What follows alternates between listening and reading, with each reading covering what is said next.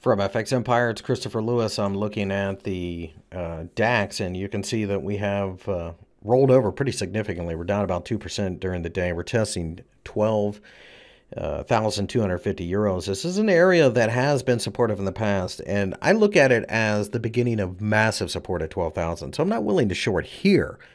But below 12,000, I think we're in real trouble.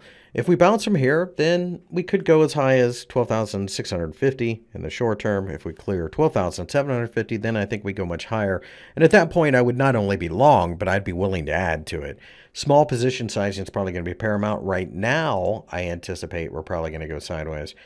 But it's not until we're below 12,000 that I short. So even though it looks attractive to a short seller right now, when you look at the longer term charts, 12,000 is much more important.